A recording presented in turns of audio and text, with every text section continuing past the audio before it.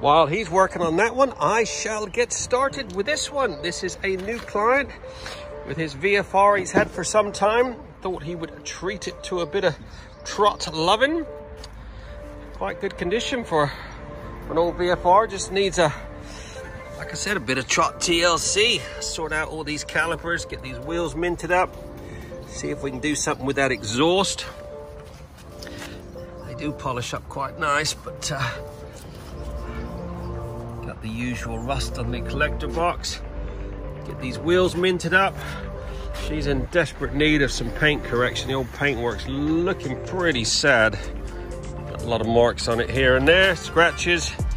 Get that screen all minted. So yeah, she should clean up well. Good old bikes, these VFRs, like a Duracell battery. They take a licking and keep on ticking.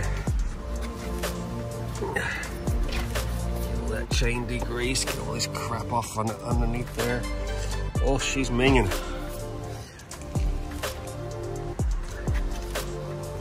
07 plate. Let's make her look pretty again.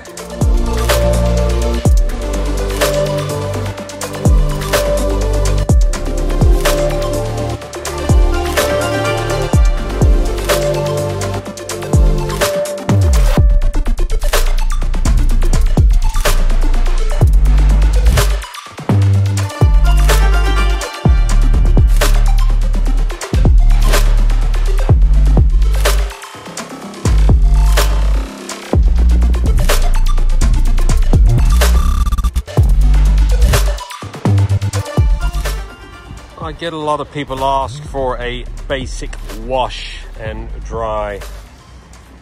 This is the result of that before any sort of detailing comes in. This is why the full package is the best option, because I paint things like this. Yeah, look at this. Oh, center stand, side stand, little bits like this underneath the frame, bits that are rusty.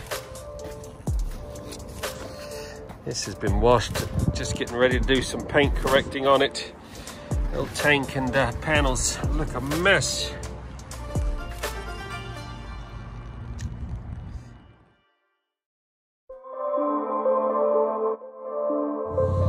All right, 2.5 hours later, this VFR has been trotted. Looking freaking sweet. Cool, what a transformation this is. We ended up doing some paint correction on it. I gave it coating of the Ultimax slicks, so it's had a bit of ceramic on it as well. Polished up all your levers.